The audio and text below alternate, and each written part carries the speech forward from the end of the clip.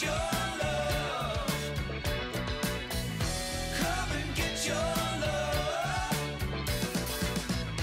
Come and get your love. All right. This week, I'm super blessed because I get to be here a couple of weeks in a row. And so last week, I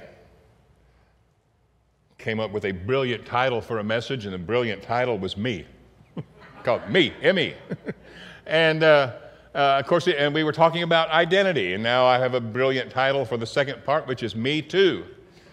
Not me also, but me too, T-W-O. This is the second part of me, our identity. Who are we? And have you noticed, or I was just thinking about it while we were singing, that whenever you talk about who we are, who you are,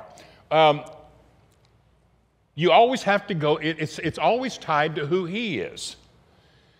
Our identity is always reflective, it's always attached to, it's always with who he is. I noticed that last week when I was talking about it, that in talking about who I am or who you are, you can't do it without talking about who the Father is and how the Father is. The scriptures tell us that when he's revealed, we also will be revealed with him in glory. As he is, so are we in the world. It's so tied together. And I also want to reiterate that who we are is not something separate from God. For in the beginning, before he formed you in the womb, he knew you. You weren't just brought into being out of some separate substance from God somewhere. For all things proceeded from him, and you came from him, and that's why Adam himself, even way back then, Adam was called the Son of God because he came from God. And you have come from God. And again, the scriptures have so many references to prophetic or promises about, I will bring you home. I will return you to your first estate. I will bring you to the land that I have given you for your possession. And that land for us in the New Testament is the kingdom of God, the kingdom of heaven. And Jesus came and he established that in reality in us.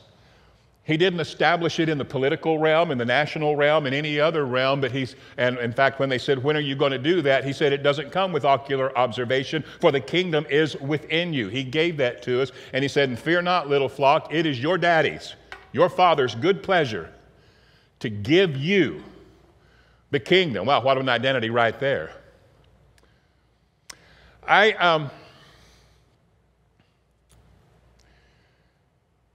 Let me tell you a little quick story about me and where there was a jump in a reality of identity.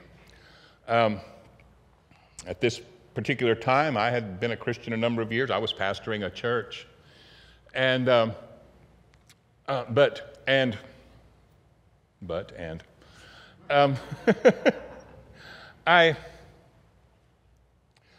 that time, it seemed like I had two identities. I was very knowledgeable about what the Bible said about us being children of God. It's all over the New Testament. I saw that, could teach from that, but it seemed like I had this other identity, like there were two me's, or I saw I was split in half, and there was good Rick and there was bad Rick. There was child of God Rick, and you could tell who he was because he did good stuff. Then there was carnal Rick or fleshly Rick, you know. And so my mentality was I was spending a lot of time and energy and thought and trying to get rid of fleshly carnal Rick. I gravitated to scriptures about crucifying my flesh and denying myself and all that, because I didn't like carnal fleshly Rick. I wanted to be just the good one all the time. I wanted to be that. And I thought that I had to get rid of the bad Rick, fleshly Rick, carnal Rick. And so I prayed a lot of times. I besought the Lord more than 3 times that he would take it from me. And I've mentioned this before. I've told this before, but I found myself in a hotel room, and I was praying, and I was just so serious. I'm like, God, I don't like this fleshly carnal Rick, and I'm praying, and it was a lot of praying that was going on. And after a while, I had this I don't know if you would call it a vision or a thought or something, but I could see a picture in my mind looking over at the bed in that hotel room and sort of sitting back against the headboard. It's like I saw myself. I saw myself sitting there. And I thought, and I instinctively didn't like that guy. I mean, that's carnal Rick right there. It's what I felt like. And I'm praying against that guy, this image that I've got in my mind here. And I'm praying, and I looked again, and this is one of those things where God was doing something with me and helping me here. But I looked again, and Rick there had his hands like out in a crucified position. And I kept praying, and then it's like he had his head over, like Jesus on a cross, you know. And I did hear the Spirit within me said, son, you have been crucified with Christ. And it did something. It took me to a point where I was just like, it gave me a realization that this thing that I didn't like, which I thought was bad Rick, fleshly Rick, carnal Rick, that part of me that was not Christ-like, that I was trying to get rid of so I could be Christ-like, that was not even really who I was, that I have been crucified. And I realized at that moment that, wow, here I am. I am a child of God, and that's not me. I don't have some kind of affinity for that. I don't have anything of that. Everything about me just wants God, to know God, love God, do the will of God. Everything about me, and I realized all that I am really is a child of God. My motives were there, everything, but there was that other thing. But I got a realization that wasn't me. And that old me was crucified. And everything didn't just change all of a sudden then, but it began to take me to a place to where I was more and more aware that I did not have two natures fighting inside me. Did you ever hear, I used to hear people talk about you got two dogs inside you? You know, good dog, bad dog, and you got to feed the good one so that it'll beat the bad dogs. If you don't feed the good one, the bad dog will always win. And I had that mentality, but that was a revelation that began to grow in me where I realized I am a child of God. And in the real me, my heart is all for God, the things of God. It's all in line with who He is, what He wants, what He feels, His thoughts, all of those things. And that other thing had been crucified. It was not who I was. But also, as a man thinks in his heart, so is he. And as you know, I always say, as long as you think you're still a dirty dog that's trying to get good, you're going to act like a dirty dog that's trying to get good. And there'll be a struggle because you'll find yourself acting out your faith, what you believe.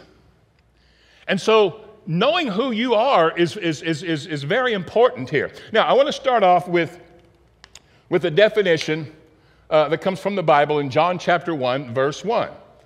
Beautiful, beautiful, powerful verse where it says, in the beginning was the Word. But there's a word there, that translation of the word word is the word logos or logos.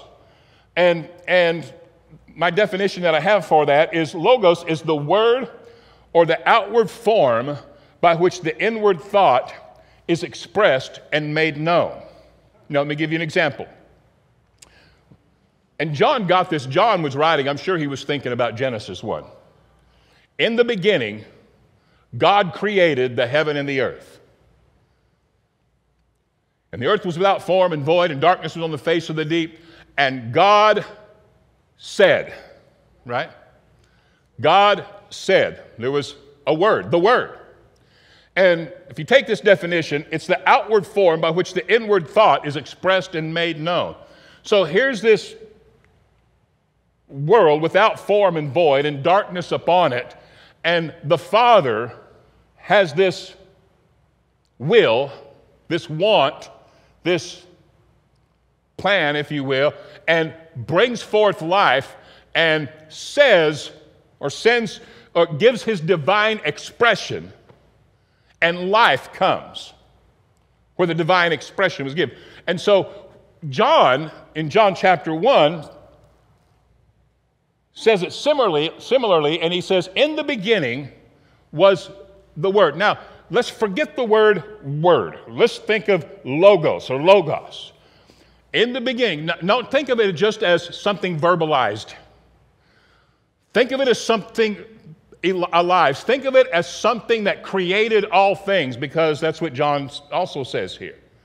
So the Word is God. The Word is the Creator. The Word is that part of God that is expressed.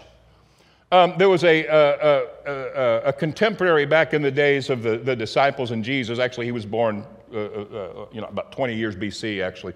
But his name was Philo, and he was a Jew. And he lived in Alexandria, which also was a very big Greek philosophical center. But he was what they call a Hellenized Jew, like many of them were. And that means that they were Jewish people practicing Judaism, and they, devout. But they were greatly influenced by the Greek culture, and they took in a lot of their philosophy into their Jewish belief. And so they were philosophical too. And so Philo is the one that's credited with coming up with the using of the word logos for the divine expression of God. And I'm pretty much convinced that John is aware of this and is referring to that, and he's talking in contemporary terms here, and he's writing this, and he says, in the beginning was the logos. In the beginning was the divine expression of God himself.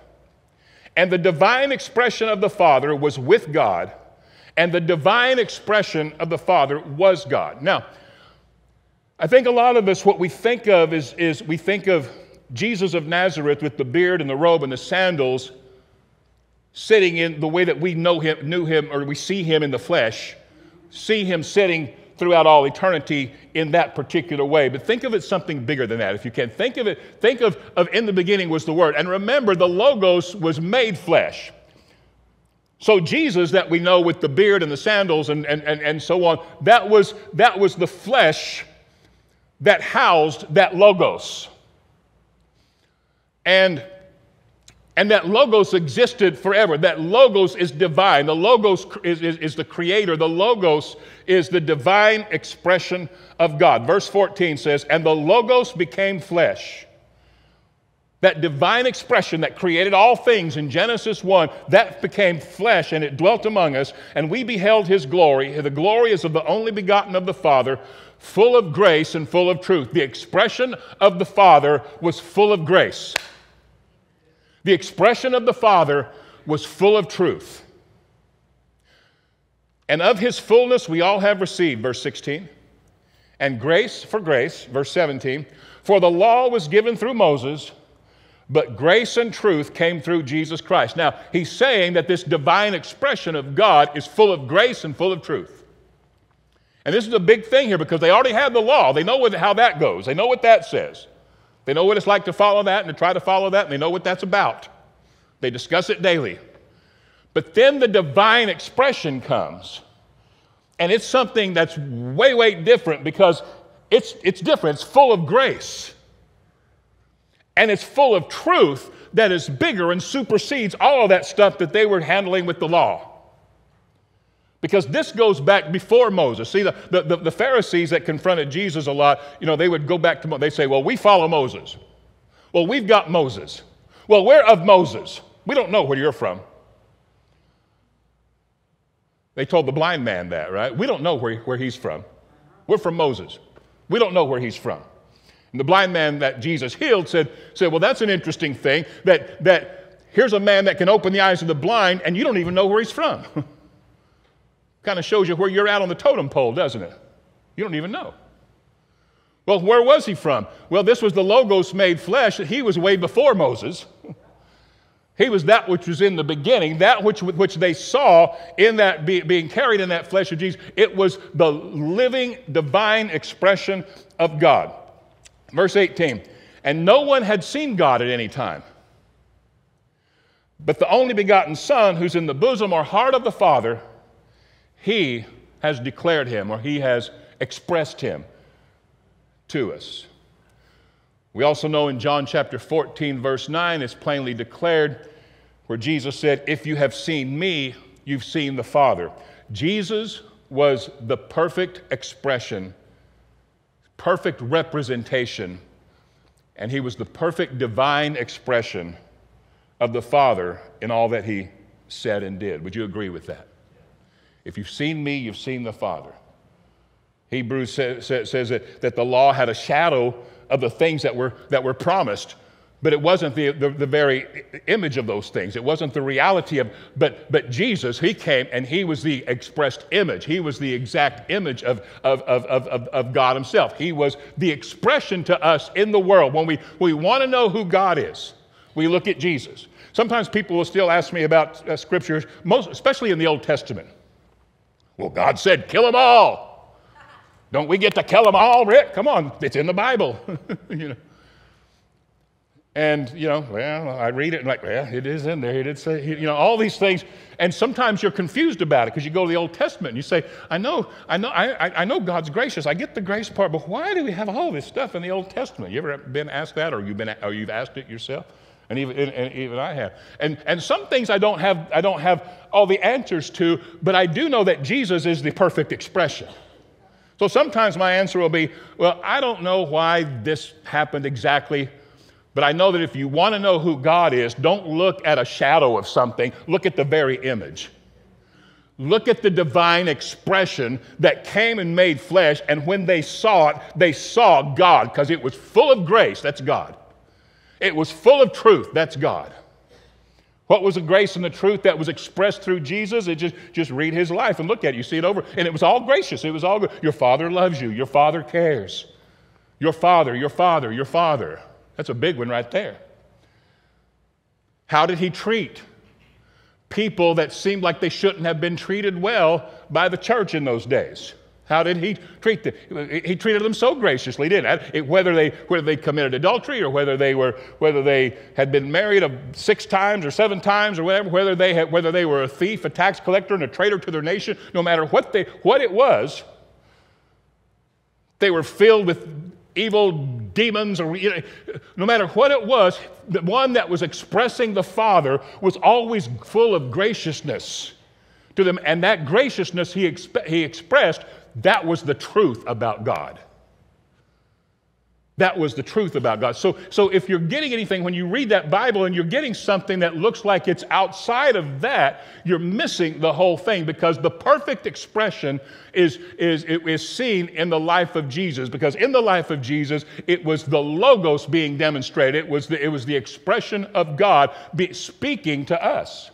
That's why Hebrews 1 says it this way. Very first verse says, God, who in sundry times in diverse manners spoke to us in times past through the prophets. In many various ways, he spoke to us in times past through the prophets. But he has now, in these last days, spoken to us by the Son. We see the Father expressed through this life of Jesus. And Jesus was called, at that time, the only begotten Son.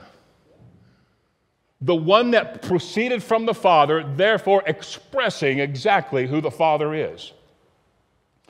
Now, how many know there's really good news that comes after the only begotten Son? Because the only begotten Son, part of his purpose was that he wouldn't just be the only begotten Son, but he would be the first begotten among many brethren. Right? He said, what shall I say? Father, save me from this hour, talking about his death. He said, no, unless a seed goes into the ground and dies, it abides alone. I'd be the only one walking around like this. I would be the only expression of the Father. Oh, get this. I would be the only expression there is. And if you ever want to see the Father, you got to come, anybody in the world, you got to come over to Galilee or somewhere, unless I go on tour around the world or something. But there's one expression. One expression in the earth. But if I do what I came to do, hallelujah, it won't just be Jesus 2,000 years ago being the expression. There will be many brothers being the expression or the Logos of God in the world. Yes. Who am I? Yes. Who are we? Who are you? I think we've established last week that we have proceeded from God. We are children of God. The progeny of God have come from him. As he is, so are we. And when God brought us into the earth, he didn't take some foreign substance and say, now, here you are, my human people. You're nothing like me. No, he didn't do that. You're not created out of something out there like that. It came from God. Even, when we say things, we want to get this. We want to understand this, that when we say things like you're righteous, well, God made me righteous. He didn't take this foreign thing and say, now you're righteous. And there's still a separation mentality. There can still be a separation mentality there. But when we know that our righteousness, just like everything else, comes from Him, comes from our union with Him, comes from our connection with Him. Why are you holy? I love what Alan declared up here when we're singing that God is holy, and this comes to my mind almost every time we sing about how holy God is, because I know God spoke to me about that one time while I was singing about how holy He is, and He says, now tell the people they are holy. Well, why are we holy? Is it because that we are these separate human creatures, and He had such pity and compassion on us and did such a nice thing that He somehow made us holy too? But there's still a separation mentality here. No, our holiness comes from the Holy One who's a part of us and who's in us and who we're in union with. And that's a whole other good message right there. We could just talk about the union. We could just talk about the oneness with God, and I love doing that. But I've mentioned around here before that there's, in the New Testament, there are 3 words that have to do with union or with or together. For instance, where Ephesians says that He raised us up, that we were buried together with Him, we were raised together with Him. That word together, there are three words. One of them is meta, which means association. For instance, we're all in association today. We're all together this morning by virtue of being in the same room. But even though we're together, meta, we're all associated by being in this same place, this location, there's a closer form of being together, and that's like me and Judy came together, para. That means beside each other, with each other, beside. So I'm with you all this morning, but then there's a more intimate with together. Judy and I came together. Judy and I are together this morning. But then there's a more intimate one that the Bible uses when He says we were raised together with Christ. And it doesn't mean that we're beside each other or we just have an association somehow. Well, He made me holy. He made me righteous. I don't deserve it, but I'm glad He did. That last word is sum, and that's the word that it used when it says we're together with Him, that we're one in Him, that we were buried with Him, that we were made alive together with Him, that we were raised up together with Him and seated together with Him in heavenly places. We're not just beside Him somewhere. It means you have become one. You are in union. This is how it works, and it's just like when we're this kind of union is you can't tell where one starts and the other one ends. It's like I always talk about pouring tea in water. Once you do that, you can't undo it. And you don't know where the water started and the tea ended. It's all become a different thing. And that's why it says anybody in Christ is a new creation in Christ Jesus. Old things have passed away. Behold, look, see it. Everything has become new. We are not who we thought we are, just the little identities. Yeah. Just the little identities that we once associated with. We have this other thing that has filled up our screen of vision. Where God is Daddy when you wake up in the morning. And what does that mean about me? What does that mean about you? That the Son, being the living expression, and the sons or the children of God. Who are we in this earth? What are we doing here? Are we just, it means that we're the living expression, the divine expression of God Himself in the earth today, right now. There was a song by Will Smith. I don't think we've ever sang it here, but there was a song where there's a line in it where it says, "This isn't the second coming of Christ, it's the first coming of me." And I like that because what creation, according to the Bible, creation's longing for, what creation is standing on tiptoe for, is not what we think of as the second coming of Christ. It's looking for the first coming of you. Okay. All of creation is in anticipation, longing to see the children of God come into their own. That's what the Bible says. Why? Because you're the divine expression of God. You're carrying it in your flesh. Yeah, it's flesh. Yeah, it's weak, it's foolish, it's got all that stuff, I know. And that makes it shine even more because we're carrying this treasure in earthen vessels, jars of clay, so that the excellency of the power would be of God and not of us, not of some flesh thing, not like, well, it's because I'm so great, I'm so strong, I'm whatever. You know, I spent years in a type of Christianity where there's a lot of hero worship. He's so anointed. She's so anointed. Wish I was anointed. Gonna get anointed someday. What are you gonna do? Gonna keep praying harder. Gonna study more. Gonna give more. I'm gonna work harder for the hero here, and you know, all the whatever, all the things, you know, because they're anointed and I'm a dish rag. But yeah, oh. And you felt like that, and there's this envy, like, I want to be anointed too. I want to be special. I want to be chosen. I want to have power. I want stuff. You guys are somebody's feeling sorry for me. It is pitiful, isn't it? But revelation changes everything. One thing, it takes away the envy. It takes away that feeling of pitifulness when you know me, you know who you are. I'm God's boy. I'm God's girl. I mean, really, and not in a real powerful way that where you realize that, and as you see this, also be aware. This is what I'm getting at today: is we are also that living expression. It says it all over the place. Jesus said, Ephesians said, among whom, in this perverse generation, among whom you shine as lights in the world. Jesus even said, you're the light of the world. You're the light of the world. Now, the Gospels start out him being the light, but it doesn't finish that way because we're lights. And this is why Jesus is seated.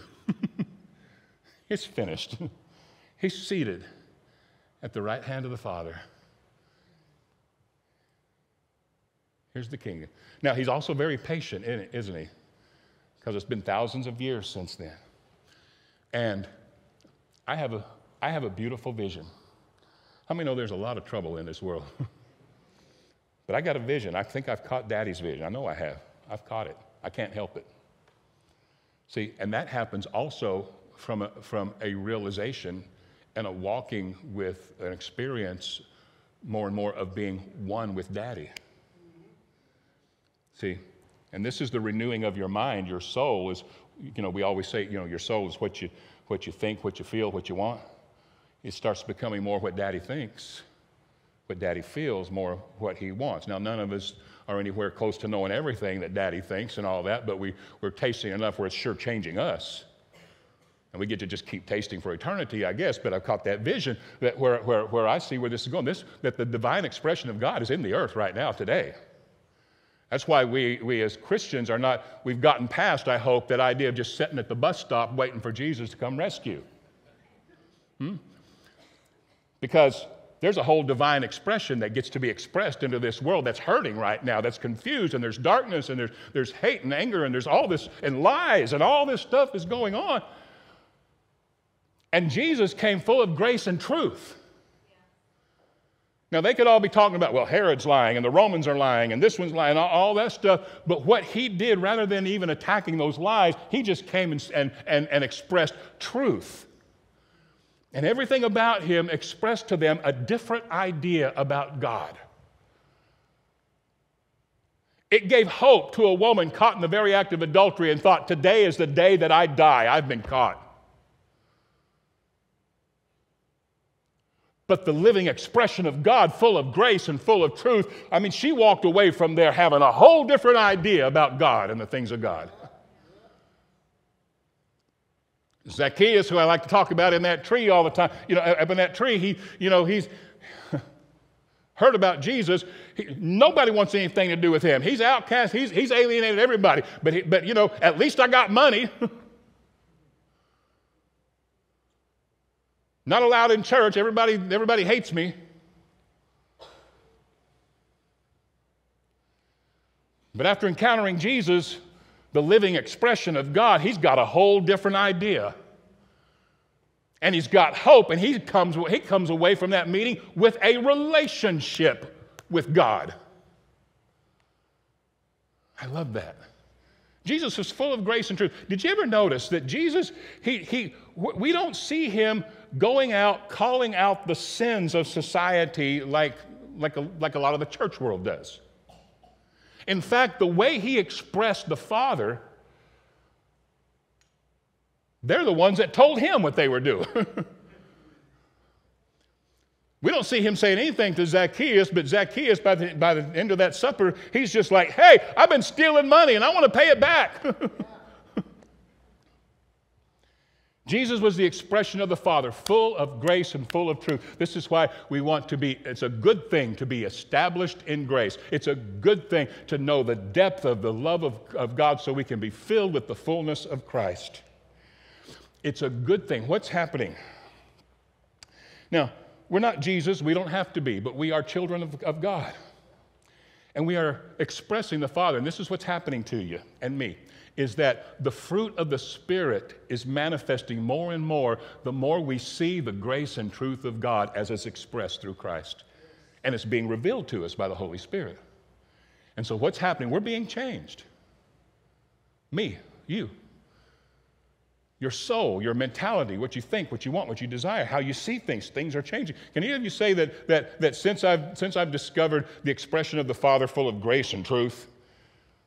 Let me say it this way. How many of you have had a change in your Christianity to where you once didn't see or experience a whole lot of the grace of God, but something has happened either through an experience or over time to where now you see God a whole lot more beautiful and gracious than you once did as a Christian? That's probably most of us, if not all of us here. What is that? That's the expression of God working in you, speaking to you, and revealing himself to you by the Holy Spirit, who is that same expression. He was made flesh, and we see it in the life of Jesus, but then after he departs, he says, I will come to you. He's been with you, but he's going to be in you now. And he'll be loving you from the inside, and I'll be teaching you from the inside and revealing myself to you from the inside. And it's changing us. And with that seeing the expression of God full of grace and truth, it changes what we do. Like I said last week, I noticed it changed, not only did it change how I relate to Daddy, but it changes how I relate to you, humanity. I'm finding what's happening to me. I seem a lot more gracious. Where I once would have, looked at some of the sin that some of you guys are doing out there, and I cut you off at the knees.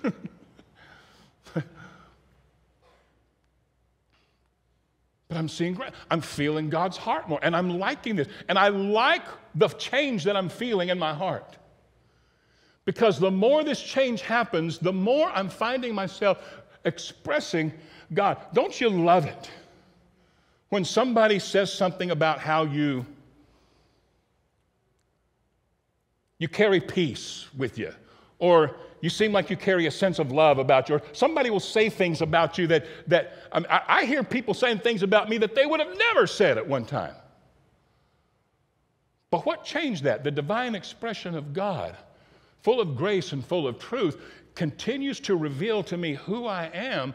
And I'm finding myself, this is what's so cool about this. Without all the effort that I used to put in, I don't have to lock myself in a hotel and beg God to change something. Because changes are happening. And we are being, as the Bible says, conformed to the image of the Son, who's the divine expression of God. That's who you are, and that's what you are seeing and will continue to see throughout your earthly existence, I'm sure, and through eternity, seeing yourself conforming more and more. And as you do, it will bring more ministry, more joy to this world by the expression of the Son. Now, I'll say this. Judy and I were talking about this on the way here, just to throw this in.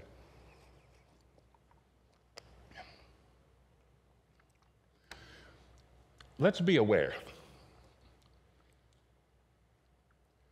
The expression of the Son is happening all the time through the church. And not just in the fruit of the Spirit, but in demonstration of the Spirit. We were talking about healings and miracles because you know, I was in a realm where that was the major thing. That was the big thing that you did and you wanted and you focused on. Which we love, God answering prayer. We love people getting healed. We love seeing a miraculous working of God. But the truth is, it happens so often. It happens day to day.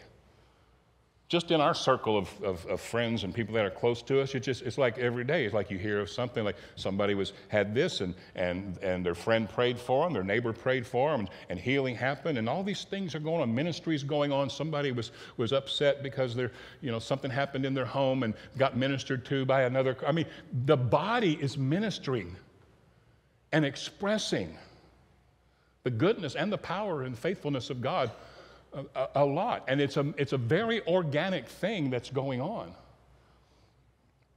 And I know while people might crave to see more of that sometimes in the demonstration in your church services and make it about that, I just want to say, let's not forget this stuff is going on. Prayers are being answered. People are ministering love and faith to each other because that's who you are. You're the divine expression of God, and we're looking more and more like it as we see the truth. Can y'all say amen to that? Romans 8:29 says, "For whom God foreknew," that's you, that's me, "He also predestined to be conformed to the image of His Son, so that He might be the firstborn among many brethren." I like this. I like that we have opportunities. I love this, actually, to express God. I love the opportunities to express peace when there seems to be chaos going on in someone's life. I love the opportunities to express grace and love when somebody's in a situation and it feels like God's nowhere to be found. I love being in those situations. It's like light loves going into darkness because of what happens when the light comes. And it's not like I'm super anointed, super whatever. Those of you that know me, I'm just goofy, dumb Rick. Got an earthen vessel here. But man, I am a son of God, a child of God. And you're just whatever you are in your flesh. Goofy, dumb, you, whatever you do, whatever your flesh is. But you carry the reality of who you are. Because whatever the flesh is, that's just a small identity or a temporary identity, right? But the eternal identity is who you are. And why are we here? For this thing here. That's why Jesus said, "You're the salt of the earth." Why? Because we're here to bring the God flavors to this world. Nothing else tastes like God. Nothing else tastes like it. It comes straight from heaven. Straight from heaven. Colossians 1:27 says that the mystery, the secret, I love this. I love this. The secret that has been hidden from the ages, hidden, this secret, this reality, this truth, this eternal truth that's been hidden from the ages. Nobody knows, but now is revealed through Christ. And that mystery is Christ in you, the hope of glory. Who are me? Who are me? Who are you? We are this new creation, not just flesh somebody trying to get along, trying to deal with the things of this world. Man, I'll tell you what, this kind of truth, it'll take you to another place when you feel like all you're trying to do is get by, when all you're trying to do is survive this thing, all you're trying to do is not go crazy. Just a glimpse of reality, just remembering who you are elevates you. You remember, you're having a human experience, but that is not who you are. That situation is not who you are. You are here, and you are God's child. And you're having an experience. But how many of you found out that when you look to the things of reality, when you look to the things of the Spirit, even the hardest of things begin to become very, very bearable? Romans 8:19 says, "For the eagerly awaiting creation waits for the revealing of the sons and daughters of God." And finally, 1 Peter chapter 2, verse 9 says, "But you are you are a chosen generation. You're a royal priesthood, you're a holy nation, his own special people, that you, watch this, that you may proclaim the praises or the virtues or the goodness of him who has called you out of darkness into his marvelous light. What does that mean? It means you couldn't see at one time, right? It was dark. Isaiah 29 spoke of this day when he described the people. He says, my people, he says, they draw near me with their lips, but in their heart they're far from me. They're not experiencing me. He says, but in that day, the deaf will hear the words, the divine expression of God. The deaf will hear, and the blind will see out of obscurity or out of darkness. And this calling that we have, you are so blessed this morning. If you can hear this, it's because you're so blessed, because you, by the divine expression of God, were called out of that darkness, the blindness, the obscurity. Look how blessed you are. And called into this marvelous light. You know what you're seeing? And I'll tell you something, and this is not,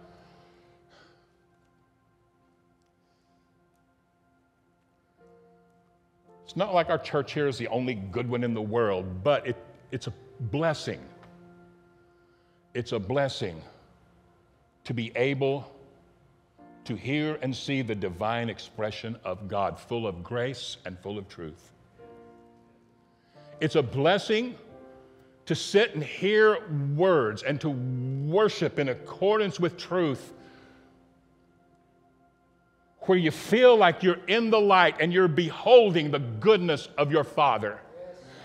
And it's a blessing to be in the light enough to where you feel yourself knowing or at least realizing more and more your union with him, your acceptance in him, you're being loved by him, you're being known by him, and you feel safe and good and secure, and you feel that heaven on earth experience more and more, simply because you had come out of darkness and now you're experiencing light.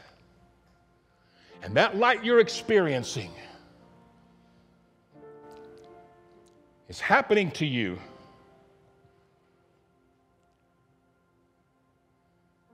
and you're living more and more like who you really are. And who you really are, it's speaking something to this world. And will continue to, more and more. It'll speak.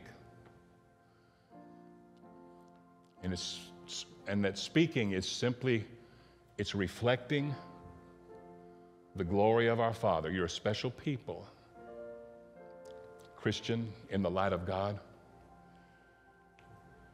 so that you can proclaim the goodness of him who's called you out of darkness. Walk as children of light. Would you all stand up? Isn't it good to be in the light? Isn't it good? Yeah, give God thanks for that. Isn't it good to see? Isn't it good to know that you're in the safest place you can be because you're in Daddy's arms? And you're always going to be that way. And I want to say this one thing before I walk off this platform. When you're dealing with things that are hard, remember that you are God's child. Forever are going to live as God, exist as God's child. And you're having a human experience. And the situation will pass, everything about it will pass. And look at it from that perspective. Look at it from the place of grace and truth. Because if you don't, then you get confused and you're like, God, why aren't you doing something? Jesus, wake up. Don't you care that I'm dying? You ever been that? I have. But when you see the truth, that starts to leave you. Yeah. And you say, while in the middle of your storm, it's already been determined, I'm going to the other side. Because you're a child. And your storm, rather than a nightmare, can become weather that you can sleep in. because of the peace of God that passes understanding. I love you guys. God bless you. Have a great day.